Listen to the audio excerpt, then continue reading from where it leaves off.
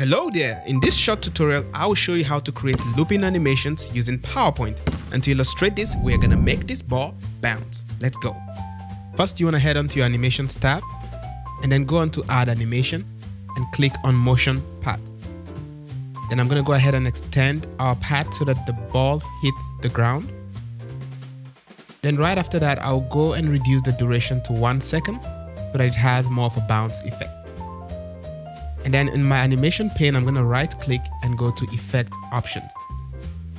And then under that, I'm going to do auto reverse so that the ball animates back up and back down to create that bouncing effect. And then I'll go to timing and then I'm going to say repeat. And I'll say repeat until the end of the slide. And there you go. You now have a bouncing animation that loops until your slide ends. And you can always add other text to this.